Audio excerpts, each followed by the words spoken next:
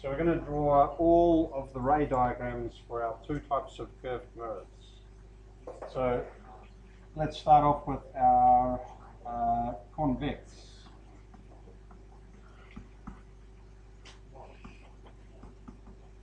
The convex mirror, let's have a nice little underline. Wiggly lines are easier to draw underlines than straight lines. For some reason they look tidier. Convex mirror. You can't draw straight lines. Yeah, I have trouble drawing straight lines. This is our axes to give us. Sorry, it's a little bit hard to get it perfect on the whiteboard, but on the smartboard, I should say. We want to have an object. Here's our object, symbol symbolised by the arrow and O for object. We have an imaginary, let's go back to red just to, we have an imaginary or virtual focal point behind the mirror. Okay. Rays. Always draw parallel light ray, makes it easier, parallel to the axes. And that's going to reflect as though it comes from the focal point. Okay. So remember, the dotted line is always where it appears to come from. You can't, if I drew a dotted line across here, where the parallel light ray is coming in, you'll end up with something that doesn't work nicely. Okay, our second light ray, we can use the equal angle law right at the center here, because at that point it's as though it's a flat plane mirror. So we can go from the height of the object above and below, or we can use a protractor to measure these angles. So these two angles should be the same. And again, we take the dotted line where it appears to come from. If you were an observer on this side, you would see the light rays backtracking from the arrows to give you an image here. Okay, and as we said before, the image is virtual because it's made up of light rays that appear to come from a point. You can't project this image on a screen. It is upright because the arrows are pointed in the same direction. And when you look in a security mirror, everything is up the right way. And what was the other thing? It's diminished. It's not magnified. That means it's made smaller. And the magnification is the height of the image over the height of the object. Okay, so that's our convex mirror. It's nice and easy. You can draw it if you like, but this is going to be up on the net anyway. So, then we've got the concave mirror.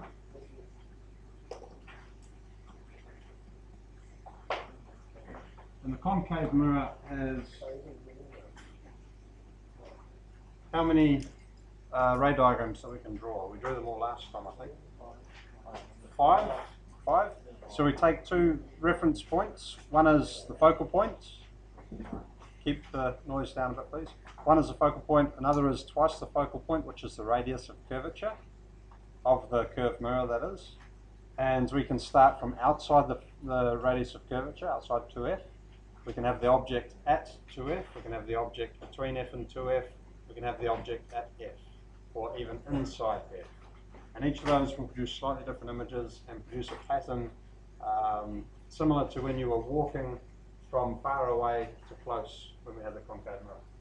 Alright, now this is going to be tricky because it hasn't automatically given me a scroll down, so I'm just going to do my best to make it appear. There we go. Which is the page down thing. Don't worry if you can't see the other part. Okay, concave mirror. Make it as big as I can.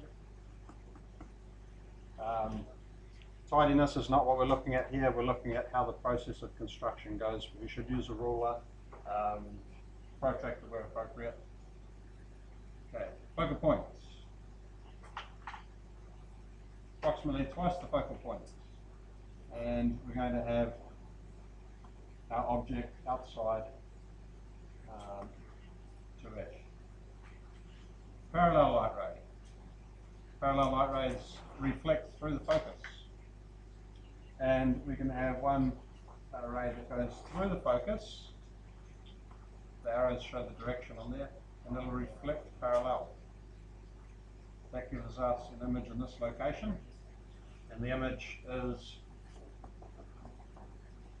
inverted, it is diminished, and is real or virtual? Real. Real, because we have real light rays crossing over. What's the difference? The difference is, there's a really big difference. No, the difference is between, sorry about that, I can't help myself. Whether the light rays are real or whether they're those dotted light rays. So, let's just go back up to our previous one up here. You can see we've made dotted light rays, and that's behind the mirror. No real light rays can actually get behind the mirror. Right. You can get virtual images that are in front of the mirror, but they're also made with dotted light rays. And that would be like a hologram sort of thing. But Right. Okay. continuing down. Don't worry if you didn't get that. This will be available online, as I said before. Here is our mirror again. We've got F and 2F. This time our object is going to be at F. Parallel light ray through the focal point, through the focal point, parallel light ray. And that's come out quite nicely because our object should be at 2F. And this is the only situation where you get the object and image the same size for a concave lens and real. So we've got an inverted again. It is same size. So magnification equals what? Yep, not 0, yeah. 0 wouldn't work. And it's a real image. Okay. Next one. I'll scroll through all of these at the end again too.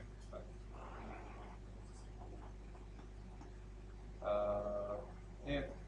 This time we're going to put the object between F and 2F. Can you see the patterns in how I'm drawing these? So parallel light ray through the focal point, through the focal point. I'm imagining the lines somewhere around there. Reflecting parallel. And this is good. This is what we're expecting. Because as we get closer to the focal point with our object, our image is going to get larger and closer to infinity. Okay? So that's our image. And it's inverted. It's magnified this time. And it's still real. Still really real. Sorry. Two more. Focal point there. Twice the focal point. This time our object is at the focal point. Parallel light ray. Through the focal point, roughly speaking. If we tried to draw our other light ray straight down through the focal point, it's going to produce a little bit of a nonsense kind of situation. So instead I'm going to use the equal angle law, striking at the mirror here, at the very center. Because remember, the center of the mirror is like a plane mirror at that single point. And that's going to produce a light ray that reflects down here. And these light rays are parallel. Parallel light rays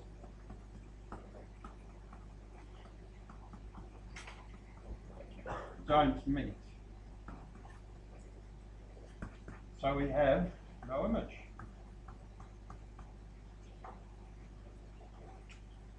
And smiley face was always on a smiley face. Interestingly enough, if you dot these back, they'll continue back on into infinity, never meeting as well. But there's still parallel back there as well. Okay. Last one. And this is another interesting one. So this is not exactly the same as all the rest. There's F, 2F. Object inside 2F. Inside F, I should say. Same one here, parallel light ray through the focal point. Now again, you have to use the equal angle law, and this time it's going to be spreading out. So it's spreading like margarine. Not as bad as margarine though, that's terrible stuff. If we're an observer, see, I think I have a theory, and I think comments like that keep people engaged in what's going on with the. Yeah. Diverging is a better word, yes. Yep. Much better word. Let's write it. Then you can't relate it to margarine. Diverging. So this is the observer, and that means the light rays are appearing to come from somewhere, so we have to dot them backwards. And follow this one back. So they cross over about there. We have an image that is virtual because it's on the wrong side of the mirror to be made from real light rays. Why isn't the image just below and to the right of you? Yeah. Down here? Why isn't it there? Because this ray is going that way and this ray is going that way. They're both going in opposite directions. So they're not meeting in a coherent way, I guess. I mean, if you think about it, through the air, you've got light rays going in all sorts of different directions, and they don't meet and produce an image. They just pass straight through each other. So usually you have to make them meet on a screen, like we did with the small mirror, onto the bit of paper or whatever this book was. So the nature of the image in this case, it is magnified. I forgot that is upright, and it is virtual. Okay, so let's just quickly scroll through them so you can see the process. Go back up to the top. So we had the convex mirror. Let's close the door.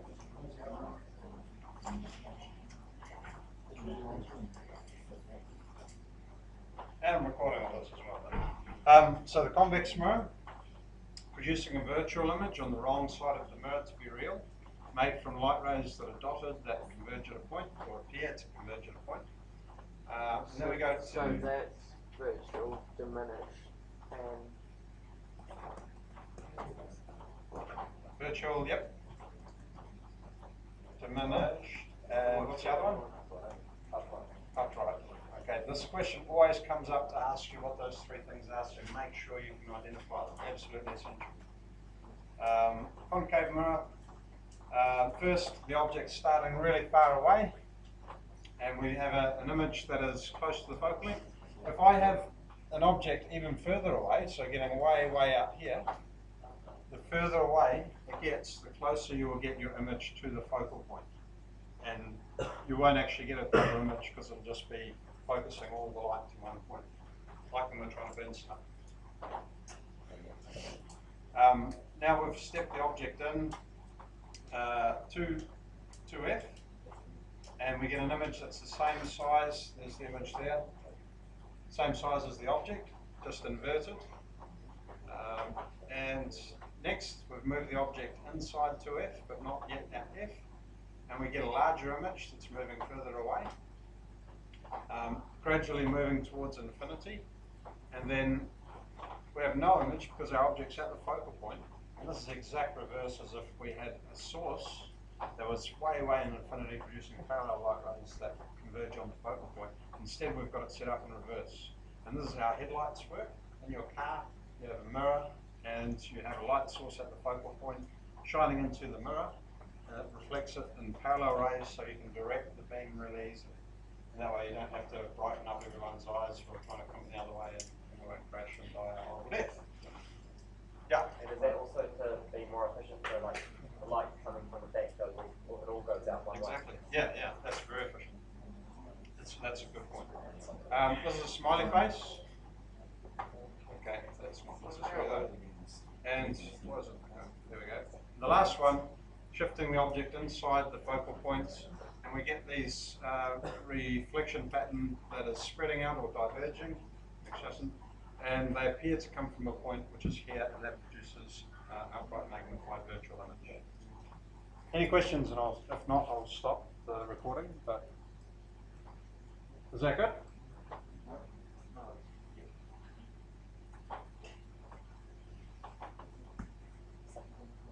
Then you want the other window. No. Stop the recording. No, go into the other window. Yeah, that one. Oh, that one. No. And then go Do I stop. want